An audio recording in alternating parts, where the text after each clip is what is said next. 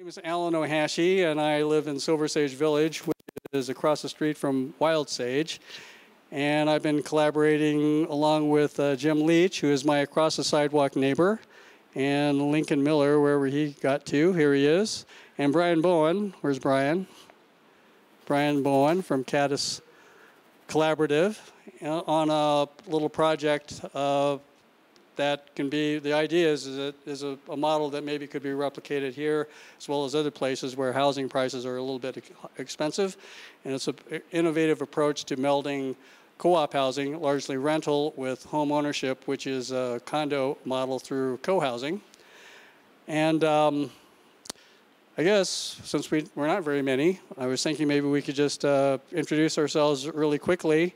And then in the spirit of co-housing and getting to know one another better than just, I like to read books. So how about if we say what kind of bread we ate when we were growing up? How about that? All right. I'm Alan, and the kind of bread I grew up eating was Wonder Bread and flour tortillas. I'm Bryan. I live here at Wild Sage, and I'm going to go with sopapillas. Wow. Hi, I'm Jeff. I live in Aria Cohousing in Denver, and I'm another Wonder Bread family. Yeah, it was Welch's grape jelly and Skippy peanut butter. Yeah. Yes. Hi, I'm Lincoln. I'm the executive director of Boulder Housing Coalition. The bread, we would have matzah, me and my pops, and then we would put butter on it, and then we like to dip that in our tea. I'm Jim. I live across the street with Brownie, and I grew up with Holland Rusk, although there was a lot of Wonder Bread thrown in, too. My mother was Dutch. All right, thanks for sharing that. And in the spirit of community building, this is the kind of stuff that we will be doing when you all decide that you want to buy into this project. With no further ado, I'll turn the program over to Jim Leach, who is going to make a brief presentation about the project, and then what we'll do is we'll have some Q&A afterwards, kind of a focus group to kind of get a feel for your thoughts about the project and its workability and its feasibility and whether or not it's someplace you would choose to live. So I'm involved with Wonderland Hill Development Company. So I am playing the role of the developer of the project until you guys take over. I'm also trying to be retired. So we put this little presentation together. It'll go pretty fast because a lot of it is the stuff we use in co-housing. So if it's going fast, you can come back and catch it some other time. But what we're really promoting is a community-based neighborhood. And we've been doing that, Wonderland's been doing that for the last 20 years with co-housing. But coming together with the co-op concept was really interesting. It, I've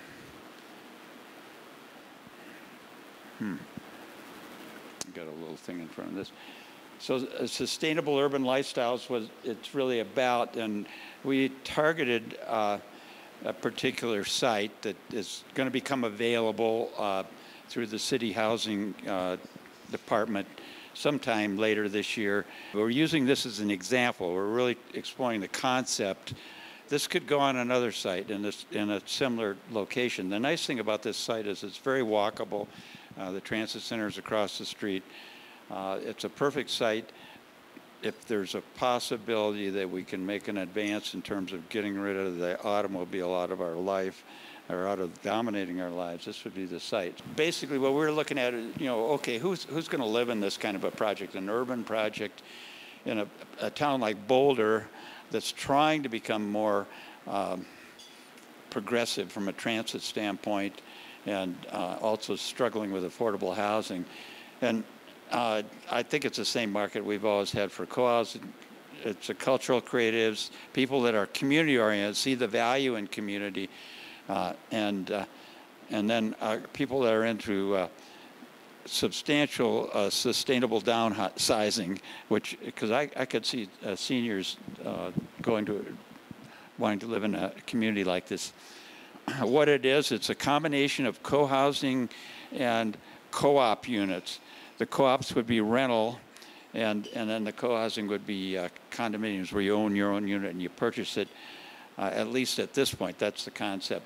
Co-op is used for all kinds of, from affordable housing all the way up to these $1 million apartments, but that's an apartment type of co-op. What we're talking about here is one where people do not have a kitchen in their unit. Their unit is a one-room bedroom and a bath maybe down the hall. There's different variations on it. Let me get further into this, but I don't want to get a discussion going here. So why are we doing this? Boulder needs it right now, and it's a progressive way of looking at where our lifestyle is really probably going to go. And it can be done, we think, as affordable as any kind of housing in Boulder now, especially when you consider the advantage of the community part of it. It could be a pretty progressive investment, too. How we're going to do it is this is right out of the co-housing book, collaborative with community building, sharing some of the development risk with actual people that are going to be living here, and some of the advantages, development profits, so to speak. So let me quickly go through. I'm going to go through these fast because this is just some slides we put together. This co-living concept really involves the participation of the future residents in the design process and in how the community is set up. So it's a bit of a do-it-yourself community. The financial model is one of open book, partnering, and sharing the risk. I'll get into the risk sharing for buyers and renters is pretty well controlled. Co-housing or the co-living we're seeing is in this case at least, is really about how sustainable can we get, both in terms of economic, social, and environmental sustainability. Can we get rid of the automobile for at least some of the households? Can we decouple the automobile from what you pay for your unit, so you don't have to pay for parking a car and you don't have to pay for storing cars? Co-living is also about harvesting the diversity you get in a group. Any group that I've experienced in co-housing, and I'm sure it'll be even more diverse when you combine the two together. You got people with all different interests and talents. You always get at least one or two really high-tech people that really bring a level of technology expertise to the community. You get artists and craftspeople. You get great cooks, and you get great gardeners, and you end up with a really great place. And all of this builds social capital that everybody benefits from, and so does the rest of the world. Sense of place is an important thing because people begin to realize that, when you've got a great bunch of gardeners and you've got beautiful flowers and stuff right outside your door, you start to think, hey, this is a pretty neat place to live in. That it's a balancing of privacy and community that's typical with co-housing, and I'm sure it is with co-ops to a large extent. But it's sharing some really inviting living spaces, both indoor and outdoor living spaces. We programmed, as we'll show down the road, up to 8,000 square feet of common spaces for all kinds of things. Eating well is a big part of the concept here. Whether you're part of the cooking team or whether you're just showing up and eating like you were at a restaurant, the food is good. We really eat well in co-housing. So here's what we see the co-living is really a combination of combining a co-op style, which could be envisioned as really the co-opers will use the common areas probably even more than the co-housers will, at least in terms of the cooking and eating facilities and that sort of thing. But they'll all share in them and use them from time to time and connect. It's really about living an enriched lifestyle. So now we'll get into, okay, what are we proposing here that might work? We've given some thought. Like I said, there's our initial program for this building, and it's not a very big building. It's on a 1/4 acre of land. it's setting right in the middle of a lot of other stuff that is very walkable.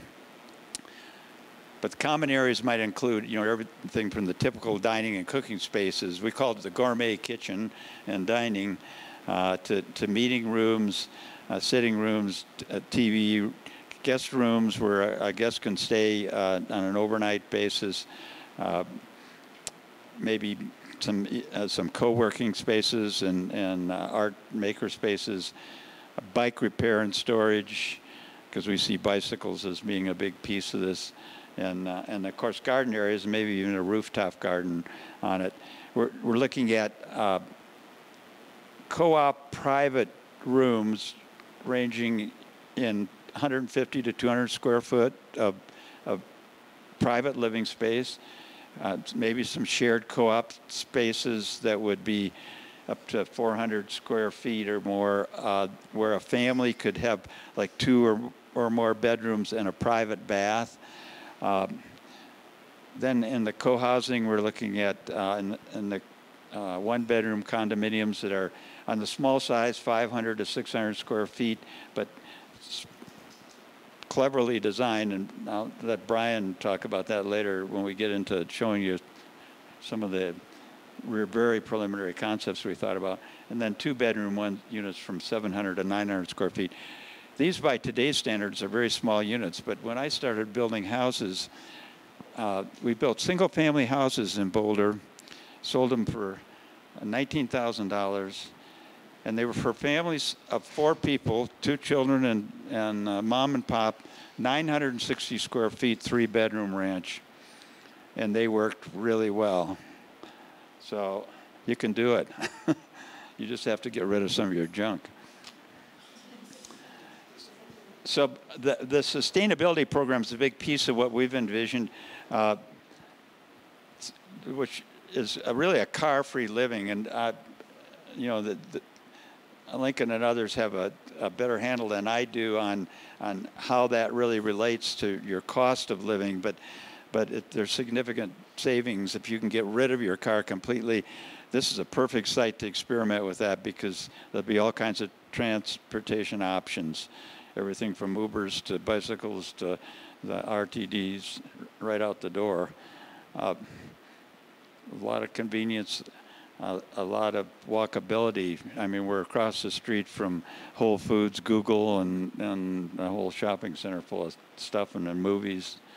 So we're after zero net energy living if we can get it through with the building with solar and geothermal for the energy and high performance construction. So why now? Why this concept? We've been doing co-housing. Co-ops are finally broken into the co-housing. I guess come out of the dark side of Boulder. They've been here for longer than anybody alive in Boulder's been here. But we see the Boulder housing market as really, is priced out, especially middle-income housing options, and that's what we're really trying to hit with this. It's not, we've got a heavy affordable component in it, but we want a lot of diversity in the income range that will appeal. So we'll have market rate units, small, compact living units. It's a bit of an experiment, but people are actually living this way. This whole concept of mini homes, mini houses that is so fashionable now, and everybody talks about it, and wouldn't that be cool to live in one? Well, guess what? You can have a mini apartment, and you can trick it out with the same kind of stuff. So we just think the time is now to combine sustainability and affordability and community all in one housing product. So this is getting into what does it cost for those of you who might actually be interested in being part of it. Well, first of all, you got to show up. So you've already passed the first test. Second, you need to have a collaborative attitude and a reasonable tolerance for diversity, because anytime you get involved in community, and those of you that are already know, somebody's going to piss you off, and you got to be able to deal with it, and you got to be able to grow up and figure out how to get along with people. And then you eventually got to decide to join the community and either rent or buy a home, you know, because you got to be a real person that's going to move in here. We're not just looking for people that have a academic interest in it. So here's getting to the nuts and bolts of what it could cost, and this is based off very preliminary budgeting, but a reality. You know, we've got a strong team here between Bryan and Caddis Architecture, Lincoln and his program putting together co-op communities, and then Wonderland's experience. So we think we'll have co-op units that would start maybe a little below 800,000. They would be affordable to people in the 45% of area median income range, up to maybe 1,500 or possibly more a month for more market rate units to live there. To co-housing, one bedroom co-housing units, 200 to 350,000. Some of them might be partially subsidized by the city's program, and they would be under the city affordable program, but there'd also be straight market rate ones that would not be affected by the program's deed restriction. And then 2-bedroom units from 280 to 550. And these are just off the preliminary budget that we did. Okay, at this point, I'm going to turn it over to Bryan, who can show you some initial concepts, and then we want to kind of open it up to really get dialogue back. Who feels like they aren't real sure about what co-housing or co-ops are? Okay. Just the really quick rundown is, like Jim said, co-housing is typically built of condos. The condos are complete with kitchens and baths and everything, and are bought and sold as individual condominium properties. And they share a common building and extensive common facilities. So Wild Sage is a co-housing project. There's 34 homes on 1.5 acres, and we share a common house. The ground floor of this common house is about 2,700 square feet. We've got a kids' room. We share meals in here. We cook meals in this commercial kitchen. We've got a little brewery in here. There's a living room, hot tub roof deck over there, wood shop that's really extensive, and I'd love to show it off. And in the basement, we've got 2 guest rooms. So when your in-laws come to town, they can be a little 1 degree separated from where you're at, which is good for both sides of that conversation. Then we have a sort of a game family room downstairs with a big screen TV and foosball and stuff like that. Yoga room where people can work out and do yoga and whatever they want to do.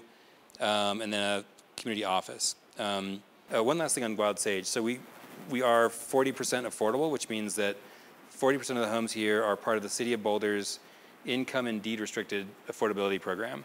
So we are extremely lucky, and all around the country people look to us and say how'd you make it work? And the reality is we made it work because the city has a program that allows us to make it work. And then so we've done a bunch of co-op projects with BHC right now, and they're national leaders, I think, in the thinking around this, and they're really heroes here locally because there just aren't a lot of ways of getting that level of affordable housing to happen. So they're hitting really good affordability levels, partially because what they're selling, instead of a square footage for a unit or for a home, which is a sort of a certain American, very money-oriented and quantified mindset, they're selling the experience of living there. So you get a bedroom and you get to live in this awesome place. That's really what we're selling at Wild Sage too. You buy the community and you get a home with it. So we're trying to figure out how you mesh these two things together in one building in this case, which I think is a super interesting challenge. And we've been curious about it. How do you hybridize the two ideas? At Wild Sage, the attempt that we've made is we've taken one of the bigger homes here in the middle that faces the green, and that's become a co-op. So what we've tried to do is on the main floor of the community, offer the sort of orange is the common spaces, kind of dorm-like, or kind of like having a bedroom in a house. You go out of that bedroom to do a lot of the other things: cooking, eating, hanging out, all the fun's happening outside of your room. And to put the sort of most social engineering kind of hat on to talk. When you're designing co-ops, you're often trying to squeeze the rooms as tight as possible to get people to involve with themselves with the community. And we can go back through these, but these are some of the renderings of the neighborhood that we're working in. And we sort of moved through that pretty quickly. It's a dense urban neighborhood, so everything's 4 and 5 stories. The streets are tight. There's no surface parking throughout the entire neighborhood. It's at 30th and Pearl here in Boulder. And this is a project that we've worked on for a number of years in different ways. And we're optimistic that we might get another bite of this apple to see if we can make it happen here. We tend to bundle the cost of owning a car with the cost of having a house, which for people who don't want to have a car, it saddles them with a burden that they don't need to have. So the city of Boulder now has adopted a principle they call SUMP principles, which means that all parking has to be shared. So it's shared between residential and commercial and retail and offices and whatever.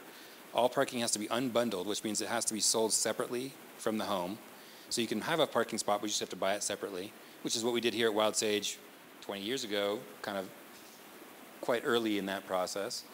And let's see, shared, unbundled, managed means there's got to be an entity like controlling it, observing it, and making sure it's working. That's frankly a way for the city to trigger fees for themselves. And P is paid, so you got to pay for the thing that you're using. So if you have a retail shop and people are coming to buy ice cream from you, and they're bringing a car, they got to pay for their share of having a car spot available for them. So it's a very like anti-suburban strip mall kind of mentality, but it does mean that like if you do need to have a car, you absolutely can have a car. There's great bus access here. There's great regional bus access here to Denver and beyond. And then there's also going to be a series of car share programs. And it probably wouldn't address what you're doing. I don't know much about it yet, but it can mean that a couple might have one car instead of two, or somebody might be able to get away with no car and just use that now and then. The beautiful thing about what's happening in the future of car sharing is that I will have a membership to a car, and I'll pay $100 a month instead of $800 a month, or $2,000 a month, which is what it costs to build a garage and store a car and have it be my own car that nobody else touches, to being like, oh, this weekend I need the pickup truck. This weekend I need to drive to DA, and I'd love to use the electric car. This weekend I got to take a road trip to New Mexico, so I got to buy or use a car that's fuel efficient but doesn't need to be powered along the way. It needs to run off of fuel. So it gives you a lot more freedom in what kind of car you get. And it gives you the freedom to not have a car at all, which is kind of cool. But it's also, this isn't so dogmatic that car ownership is viewed as a bad thing. It's just sort of like treats it a little bit differently. We're going to have car share on site here. And just to make sure that your question got answered, you can buy into the shared district parking. $90 a month is a number that was thrown out for how much that costs. I don't know if that's the final number. But there is a shared district parking already there at 30th and Pearl. It already exists. So we hope to add 0 more parking places. But the average cost to make new parking is $250 a month going forward, or $300 per spot. So I know people expect parking to be free, but I can tell you it is not free to build. So just be aware of that. Check out Shoop's, The High Cost of Free Parking, if you want to learn about how parking fucks everything. But in terms of this project, we really want to encourage alternative modes. We've come to the end of our time, but we're thinking, we've got some food and some drinks, so maybe we can just have a roundabout informal discussions with folks. Get to know each other. You might be living together.